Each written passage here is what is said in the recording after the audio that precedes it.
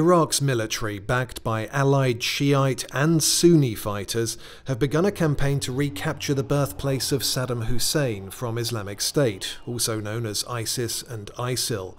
Iraq's state TV announcement comes a day after the Prime Minister called on Sunni tribal fighters to abandon the militant group ahead of the offensive. Haider Al-ABADI promised them a pardon in what he called, quote, the last chance, during a news conference on Sunday.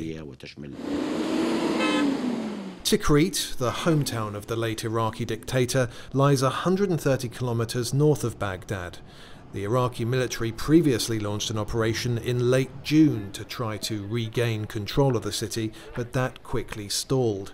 Other planned offensives by Iraq's military have also failed to make ground, though soldiers have taken back the nearby refinery town of Beji, backed by airstrikes from the US-led coalition.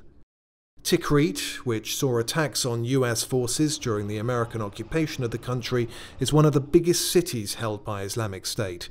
It also sits on the road to Mosul, Iraq's second largest city, which is also held by the extremists.